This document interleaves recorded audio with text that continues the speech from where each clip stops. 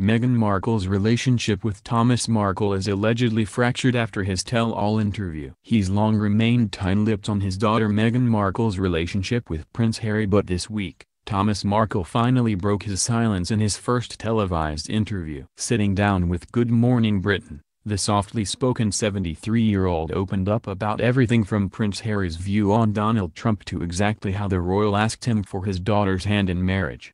While the interview showed the world just how much of a loving father Thomas is, the fallout from his tell-all is reportedly causing shockwaves back at Kensington Palace. According to a new report from Entertainment Tonight, Meghan and Prince Harry had no idea Thomas had spoken to the British press. It came as a surprise. They were not given advanced warning, a source revealed. They understand he has been harassed by the paparazzi 24/7, but it's hard for them to accept his apology when he's again taking cash. The insider also claimed that Thomas' latest decision has harmed his relationship with his daughter and new son-in-law, who he has only ever spoken to over the phone and not yet met face-to-face. Meghan loves her father deeply, and Harry and Meghan have tried to offer him support and guidance adjusting to the media attention. But the relationship is fractured and it will be interesting to see where they go from here, the source noted. This latest update comes amid confirmation the retired lighting director was paid around $10,000 for his half-hour interview with the morning show.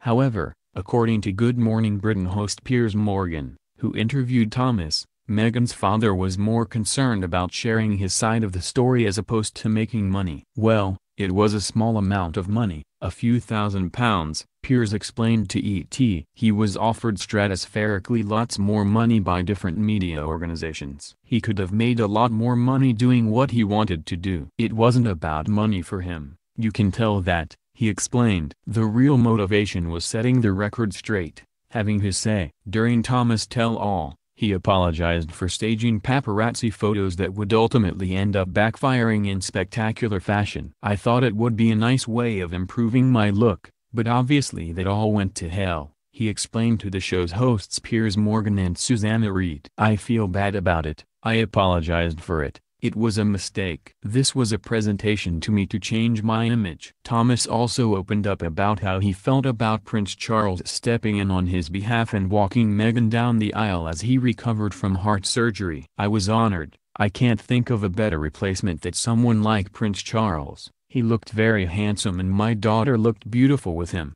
the father of three revealed. "I cried about it and I regretted it because I really wanted to walk my daughter down the aisle. The unfortunate thing for me now is I'm a footnote in one of the greatest moments in history rather than the dad walking her down the aisle," he added. After the drama of the royal wedding, reports surfaced that Meghan and Prince Harry were planning a trip to Mexico to visit Thomas, but so far, the couple are yet to make the journey. This post was written by Bella Brennan. It originally appeared on our sister site, Now to Love.